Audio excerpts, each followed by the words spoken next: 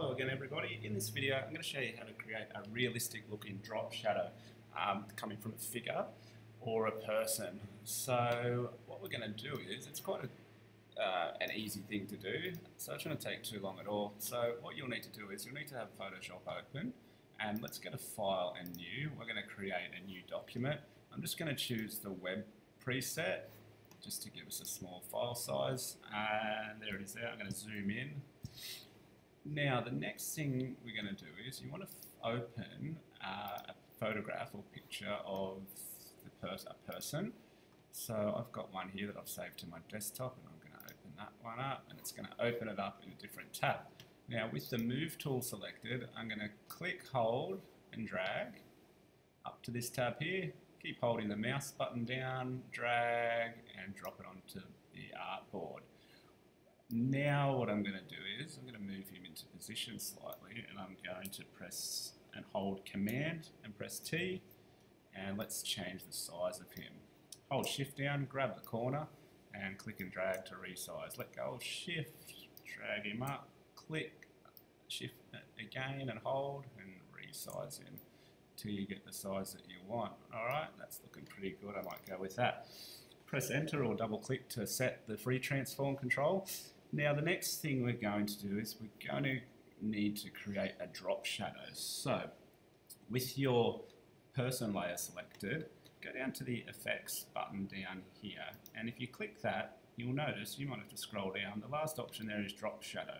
Let's select that one, and this will bring up this dialog box here. So what you need to do in this dialog box is you can see the drop shadows already taking place there. You can change the angle of it. I'm just going to have it so it's coming out directly from the left of the figure. You can probably take the opacity down to maybe about 70 or 80% depending on your preference, so that the shadow looks like it's blurred and it's not completely opaque. Now the size of it, if you've got no size, you'll have these sharp edges. So if you start dragging the size up, your edges will start to blur, which is what we want. So that looks pretty good about there. They are the only three options you need to really muck around with in here: size, distance, angle and opacity. Once you're happy, click OK. There's our drop shadow. Now the drop shadow is attached to the person layer, so what we want to do is we want to separate it onto its own layer. In order to do that, we need to go up to Layer, and we need to go to Layer Style, and all the way down the bottom here, Create Layer. Let's select that one. Click OK. What that's going to do is it's going to put that drop shadow onto its own layer. So you can see I've got a new layer here, which is called Layer 2's Drop Shadow. So if I select that layer, and now with my Move tool, I can move that wherever I want. I'm just going to undo that. The next thing to do is, let's use Command T to free transform this. Let's rotate it. I'm going to have it so that it's coming directly behind him, and it's going to go in to be laying on the ground. So I'm going to rotate it, and every photograph of yours will be different, so it's just a matter of mucking around with the free transform controls and getting what you want. I might just squash him a little bit like that. Now, a good trick to do is hold the Command key down, and you'll notice when I do that, the cursor changes. And what that enables me to do is it enables me to kind of skew or bend just this corner, so I can start bringing the shadow down to where his foot kind of is there.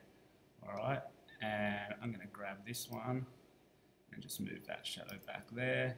So you can do it with each of the points that you can grab, and then it's just a matter of, you can still come back up here and start adjusting the size. You can adjust the angle a bit more if you wanted to, make it a bit longer, make it a bit skinnier.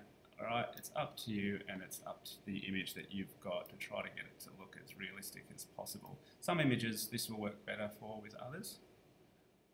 Alright, that's pretty cool. Alright, to set the free transform controls, just press Enter, and there's your shadow.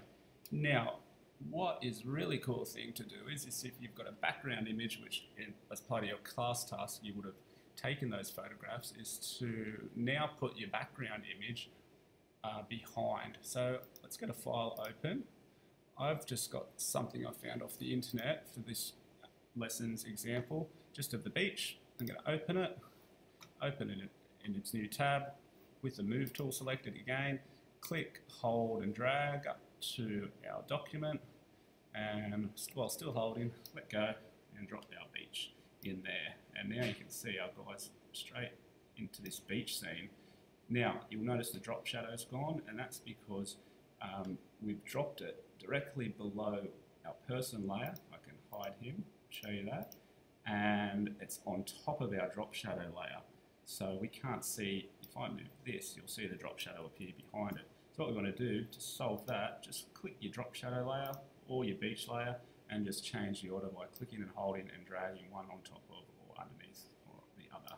Just like that. There's our drop shadow. Okay, save your work and have a go with that and see what you can come up with.